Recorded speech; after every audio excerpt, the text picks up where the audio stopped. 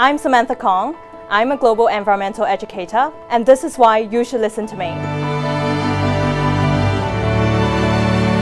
How worried are you about the current climate situation right now? I'm really worried about it. That's the reason why I decided to teach the younger generation about the environment. I think education is the best way to give back, and the best way to actually educate the younger generation about how to conserve the environment. Over the past month, people across different parts of Asia barely saw the sky. Do you think society is just simply ignoring messages from Mother Nature has just become the norm? Absolutely not. It actually takes time to really change the situation, and it takes time for people to understand why is it happening.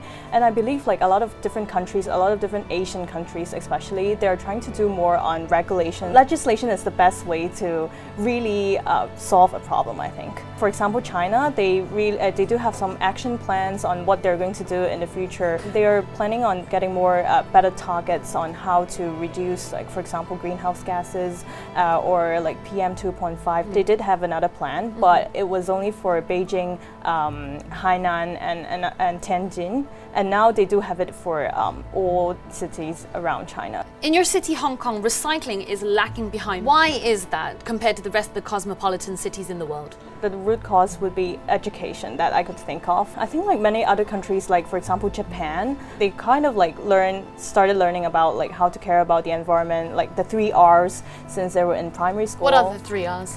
Reduce, recycle, and reuse. Okay. Parents are actually our role model. So if our parents do recycle at home, like the students will follow. So I think it's like a trend or like a norm that the city should be doing, then only everyone will work together on the same goal.